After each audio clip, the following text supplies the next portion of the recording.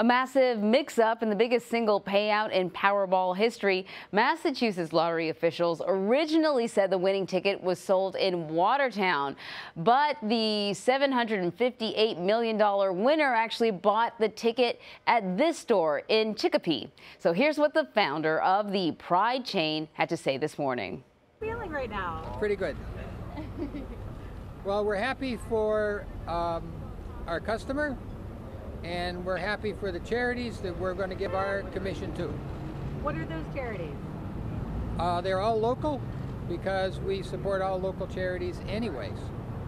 So they'll just get a little bonus. What has this morning been like for you? It's been, the phone started ringing at 8 o'clock, and we're as surprised as everybody else. So obviously this was a huge mix-up. You first heard it was over in Watertown. Then you hear it's over here in the morning. What was that call like? Kind of give us the rundown of the succession of events on how you guys got the real news. There was no succession of events for me, I'm sorry to tell you, because I hadn't heard about the Watertown thing. I was up working and didn't even know about it till then we found out directly that we had won it. By then all the confusion was gone. So I can't help you on that one. Can you tell us about the charity you're donating to? They will all be local because we support all our local charities already. So we will just be dividing it up between them. Are there any that you can name specifically? They are all local charities. Let me think. We do some homeless programs. We do a lot with foster kids. We do a lot with education. Our primary focus is on education and children. What has this morning been like for you? How does it feel right now, having everyone around at your gas station? I don't know. That's kind of hard to describe. You know, we're trying to.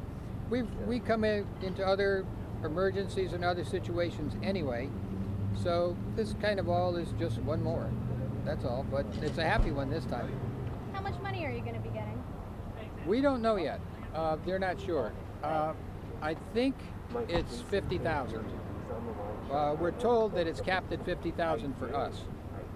That all stores, that's the max they get. Have you seen a lot more business out here this morning? I haven't been here, but probably. How long have you owned this? What's your... we built this location maybe 30 years ago. And how many of these you own several Prides, right? We have 30 in this area, yes. Western Massachusetts and Northern Connecticut. And have you ever had an experience like this where you had all this attention here because of a lottery? No.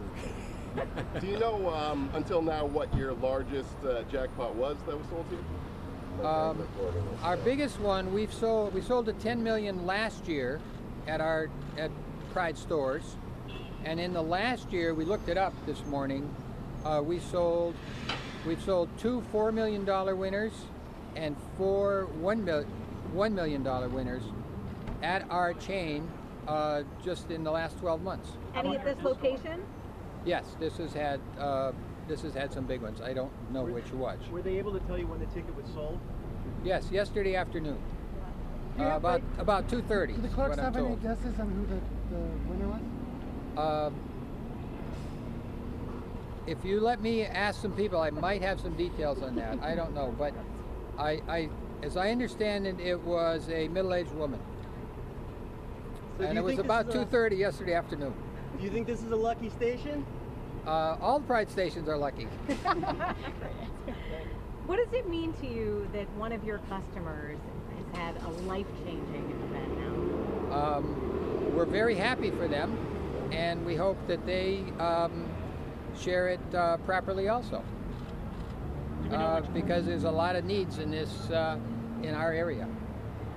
A lot of needs all over. We all know that. The lottery is saying this was a transcription error, that they were handwriting the 3 stores that had won the $1 million versus the big jackpot. That was not at our end. Our end, this was strictly the customer gave us the numbers or asked us to pick a number. I don't know. We put it in a terminal, and that was it. The confusion error with the Watertown store was apparently at lottery headquarters in the Boston area. You said a middle-aged woman. Do you have any idea if she was part of a pool or anything, or do you think, is it your understanding that she Well, they wouldn't know that. They did some research and they were able to tell us it happened around 2:30 here to a middle-aged woman. Is she from Chicopee? How did I'm not sure if they know that how yet. did they figure that out? Everything is tracked, so as you know nowadays, they can go back to through their records because everything online is digitized and kept, and so they were able to see. It's probably on the tapes inside, which I don't think anybody's looked at yet.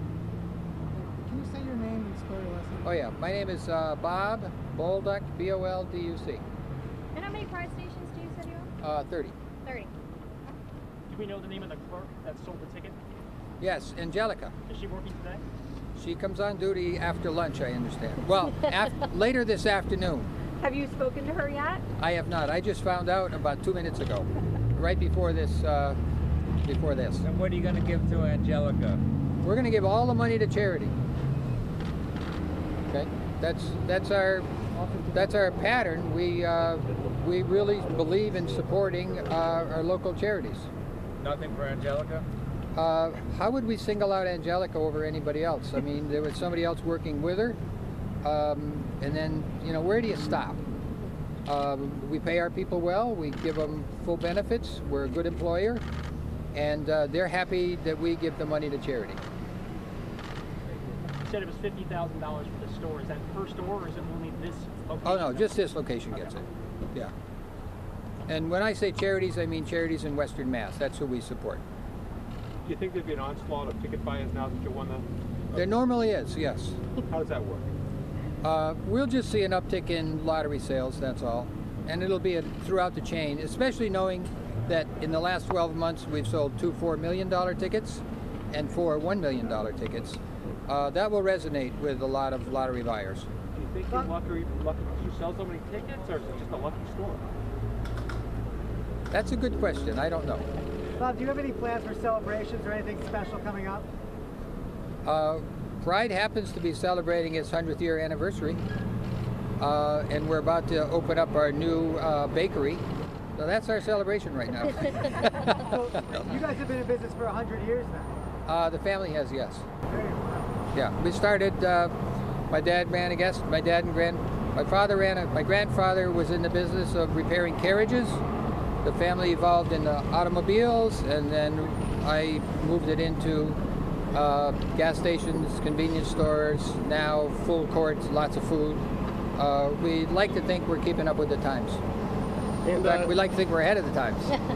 And just to clarify, those tickets you sold over the past year, were those in this store? Those went in this store, or in all the Pride locations? That's throughout the chain. Okay. You seem pretty calm about all this. This is making national news. Well, that's the way it is, I guess. When you're a small business and you go through all the issues of building a business, you run into lots of problems along the way. And so this is just another one. It's just a few more zeros on the dollar amount, that's all. Do you believe in fate, coincidences? You think this was meant to happen at this store? I believe in fate and a higher power, yes. Whether that moves to lottery or not, I can't tell you. Do you think the winner? Do you think she's going to come into the store? I have no idea. And have you looked back through your surveillance video to see if you know her? She's a regular customer? We only found out half an hour ago.